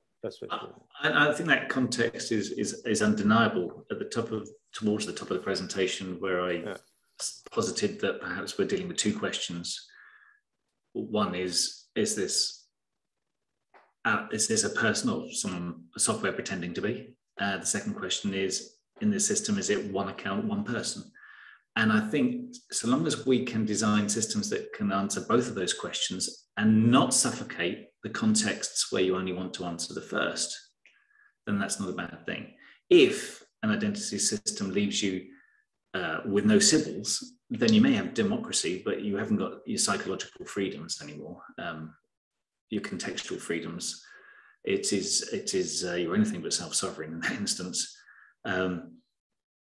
So, and then the challenge with any ecology is that our species has a fabulous track record for solving for one part of the ecology, only to completely, if I'm speaking frankly, fuck it up. I mean, we're very good at applying reductionist solutions to a part of the ecology to the despair of the other qualities and characteristics of that ecology, and we can't afford to do that with digital identity. So if we are going to go for a civil resistance, then we have to, there are times when we need a separation of concerns. We need to separate that. We need to air gap that from other systems so that you don't infect the entire internetome with civil resistance, because that's just plainly nothing that a psychologist or a sociologist would ever say is healthy. Yeah. So, I mean, Philip, just to add, I think it's a development of what you're getting at here, and I think it's something that you and I totally agree about, which is that, like, for example, if we build an identity system that has as its criterion making sure that people over 21, people under 21 can't buy beer or something like that, right? Then that system might distort, everything else, right? It could be. To me, that use case comes a long second place to any aspiration to transdisciplinarily pursue psychological, sociological, and ecological health. Yeah. So that's my point. So, I mean, if we make a system that, that frictionlessly pursues some stupid limited goal like that, right, then we flatten everything else in the service of that. That's beautifully put. Flattened. I like that. That's a nice metaphor. Yeah. So, go ahead. I mean, I wrote it out there, but I'll just say what I wrote. But yeah, I mean, the reason why, to me, like the most important, reason to be in this, like caring about unique humanness, is because there appear to be, like from my perspective, there appear to be all these things that kind of like belong to us as humanity, whether it's the knowledge that we've built up, or whether it's these natural resources, where you feel like everyone should have a chance to participate. And so that's exactly what got me into thinking about unique identity. It's like, okay, well, how do you do that? And so, yeah, it doesn't, like, democracy is like loaded with all this other stuff. So it doesn't have to be democracy, but it just has to be like participation, like human participation. There are like subjects, or I guess you could say objects of like our human collective attention or mind that that we can address those objects, but we can't address them if our global brain is like operating at 1% or something. We want to like up that to get as close to 100% as we can, and you know, because I mean, do you guys agree that there's like this big, like these objects or subjects, like these almost universal things that that humanity should be or can be looking at together? Definitely, and institutionally, the way that our shared culture has chosen to address that is democratically. And whilst we might sense superior ways beyond democracy, building on the values that democracy delivers rather than having the arrogance to pretend that those values no longer apply, just in case anybody's interpreting what I'm saying here as other systems that have been tried and tested and suck even more than democracy. I feel like there's things in the future we haven't yet had the facility to work with yet or wield because we've not had the insight or the systems to enable that at scale. And that's tantalizing. The challenge, of course, is that to get there, that's actually, I think I've just described the journey more than the destination. And we've got some very much more pragmatic things to address this decade. So +1, Adam, to your emphasis on democratic participation, so long as it does not exclude civils in all other non-democratic contexts,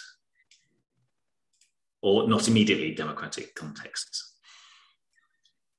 I mean, I can imagine, for example, that in a community, everyone can have multiple identities. However, when you want to take a democratic vote or sound people out democratically or engage in a democratic process, only some of those accounts may do so and the other ones are not because they are civils, and that's fine.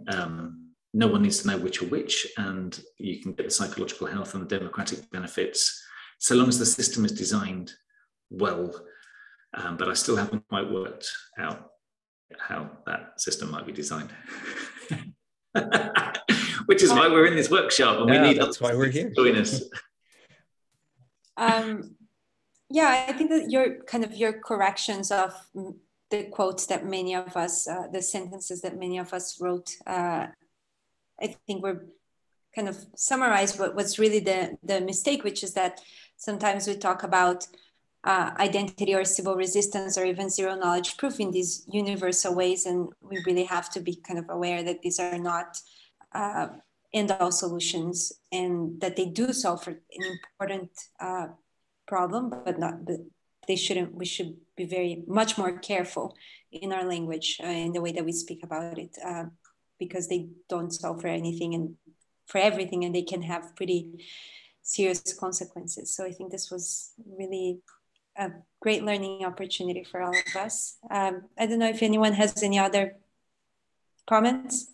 I have a question. I was looking at the Polis polls, and I see this one. It's number 16, and it kind of captured my attention because I'm not sure. So I voted against it, and 90% of the people voted for it, and I'm not sure. So it's broken into two parts, which might be slightly confusing. It's got like a statement and then like a recommendation, which is actually what the polis said to do. It said, what are unintended harms and possible ways to prevent them. So most of them, there just wasn't room. I people to separate. Oh, yes. Okay. Because there wasn't enough room, but this one like actually managed to squish like two things into one. And so it's hard to like tell what people were agreeing with, but this one says, technology solutions need human intervention. And then the second part says, establish a decentralized network of human adjudicators who are randomly allocated edge cases. So like, to me, I agree with the first part, but then I disagree with the second part. So I disagree with it. But I'm curious about you all, if you answered that one. And if you did, do you really think that there should be a decentralized network of human adjudicators who are randomly allocated edge cases? And if so, like, how are you imagining that might work? Well, I mean, I think you have to look at the history. I mean, there's a whole bunch of stuff around the term sortition. So, you know, I'm not saying that that second statement is, you know, necessarily correct, but you know, once you get to a certain scale, you know, sortition sometimes is a good answer. You know, it solves some problems in California by having a much more representative system to, you know, in effect, a jury type of thing of peers, you know, can do some things that a very large group of people can have, you know, difficult challenges with because of large group processes and large group challenges. So I'm not saying sortition is the answer to everything, but it is certainly a good answer for many things. Yeah. Okay. Yeah, I think that gives me a good insight on why that why did you disagree better with than that? the alternatives, I guess. Why did you disagree? Sorry, go ahead. Well, I disagreed because it was unclear to me, like how, okay, so my fear is that when you get a random sampling of people to decide something, especially like tricky edge cases, that like they're not going to be qualified. So like I look in, you know, and it's not just the fact that they're random, it's the fact that I mean, it's not in sortition that might fail. It's like other things that would fail too. So if you tried just a broad democracy with a majority vote or something like that, it would also probably fail similarly because like people just don't, if it's a tricky edge case, most people are just not going to know the answer or not have you know, something useful to contribute there. In fact, a jury of your peers, whilst being a right. mainstay of our legal process, is being replaced in some instances by judge-led inquiries because the matter is so complex that they don't believe a jury of your peers could grapple with it. Complex financial fraud cases, for example, is the first, I believe. Well, the classic Athenian sortition, they actually segregated the people. So it was this weird computer in Athens, like, you know, a 2,500-year-old computer that would randomly select people from 10 tribes in proportion to the size of those tribes. And then they were segregated for a year, okay? So they had the ability to do that particular function that the sortition group was allowed to do only because they did not have to feed themselves. They didn't have to do all of their other duties. They were paid to do it. So it's a lot more like a grand jury, which exists for, you know, 6 months or longer than a, you know, a snap decision of 12 random people. Yeah, right. Yeah. So, and you're expected to spend that time doing copious research and appealing to experts and, you know. And, you know, there'll still be people in there who will decide, well, I'm not going to do that research and I'm going to, you know, do what, you know, my silverback gorilla said to do, but it'll be more representative of the group. So, yeah, thank you. Thank you for fleshing that out. That's really what I needed, because I think sometimes trying to cram statements into whatever the limit is, 140 characters is just impossible. So I needed someone to like expand that for me. So I appreciate it. Yeah, I wish there was some way. There was this thing called IBIS from a decade ago, which actually allowed those statements to be modified over time and improved over time. And then, I mean, every time I see one of these, I go, that's good, but they didn't quite get it. And you know, is that going to be the question in the next session? I don't know. I mean, Notion's cool because it, you know, quickly shows some asymmetries of the group, but you know, it's not very iterative so far. Do you have any suggestions? I wonder if there is an modern day IBIS. I'll have to look. You know, I mean, yeah. Another thing, Adam, that I know many proponents of sortition argue is that people they go through an educational process once they are sorted out. So by doing that, you're actually spreading more kind of civics knowledge throughout the population, since you have like representatives, like people who are sorted from within many different communities, then they're all kind of getting educated about the legislative process or about how to be a jury. So this kind of spreads more evenly, that knowledge. Yeah. So my only personal experience with anything similar to this is being drafted for a jury and being in a room with a bunch of people. It was actually like a domestic violence case that we were drafted to listen to, but I was in the pre-selection process, and most of the people there, it seemed like their goal was to try to convince the lawyers that they wouldn't be good to be on the jury so that they could go back to work.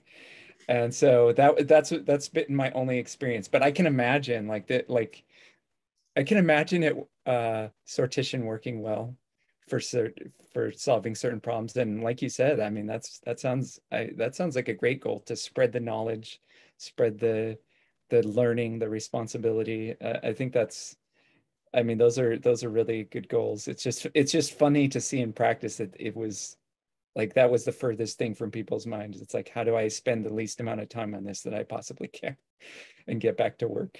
Well, there's also this aspect that systems evolve to try to maladapt these things. So, you know, these days, you know, the defense lawyer's goal is to get one person on the jury who will say, I don't want to make a decision, or I'm going to make it not guilty. They only have to get one person on the table. So that's all they focus on, which means the defense, in reaction to that particular strategy, is to basically prevent there being one person who can't, you know, make a decision, and that's really hard to do. But, you know, systems, you know, evolve, and systems evolve around it. So like sortition, whatever system you come with, you know, needs to not be static, because, you know, somebody will figure out how to game the system, and you need to be able to constantly evolve the system against adversaries who are going to try to find ways to abuse the system. I don't know, you know, it's a verb to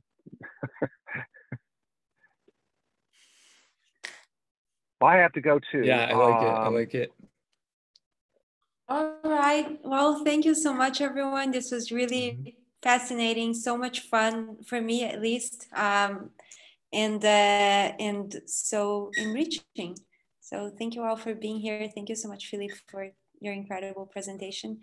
Thank you, Philip. Hopefully this can all result in really good work. I think that one of the main outcomes of today was some of the suggestions about what we can do next as a group. So hopefully we'll see. If we've killed the attendees to the next one, you know to blame me. Yes. Okay, ciao. Take care. Bye-bye.